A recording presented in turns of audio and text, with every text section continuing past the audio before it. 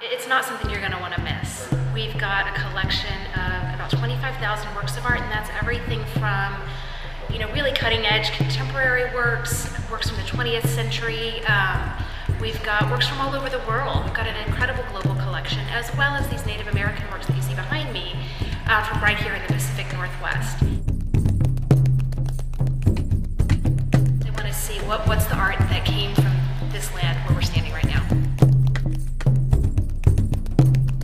We have a beautiful painting by Albert Bierstadt that is also a really popular stop when people come to the museum, because it's a depiction of the Puget Sound region, untouched by Western human hands, and it's his kind of vision of the majesty of this area.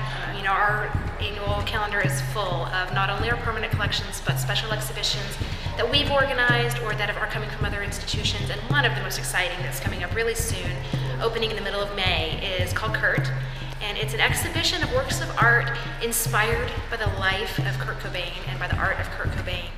What do people in Seattle look at? What do they get to see? It helps you get to know the people of that city a little bit better. So the Seattle Art Museum, Seattle Asian Art Museum, and the Olympic Sculpture Park are all really great places to come, get to know Seattle, see it in a different light, and hopefully get a little inspiration as well during your trip. About a block and a half from Pike Place Market, which is certainly on everyone's radar when they're coming to visit Seattle. So it's a great day to mix the Pike Place Market. You can walk right over to Seattle Art Museum.